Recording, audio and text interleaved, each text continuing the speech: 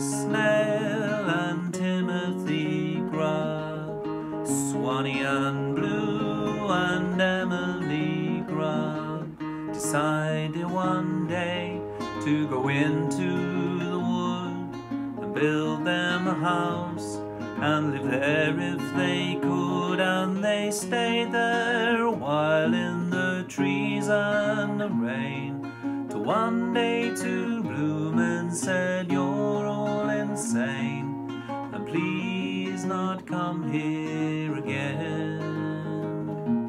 They had a green car called Happiness Runs. Friday comes and happiness runs out of petrol, and everyone gets out to push, and suddenly see through a gap in the bush a real caravan, just like the one in their dreams. The gypsy doesn't want it, for nowadays it seems his home stays in one place and gleams. He told them that he had a horse down the lane. Saturday morning they went back again. He showed them a shed that was built out of tin.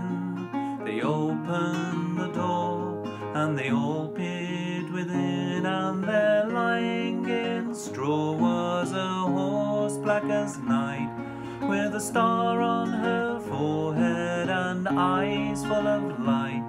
And they all fell in love at first sight. They thought and they thought about having black bears. Timothy planted some mustard and cress.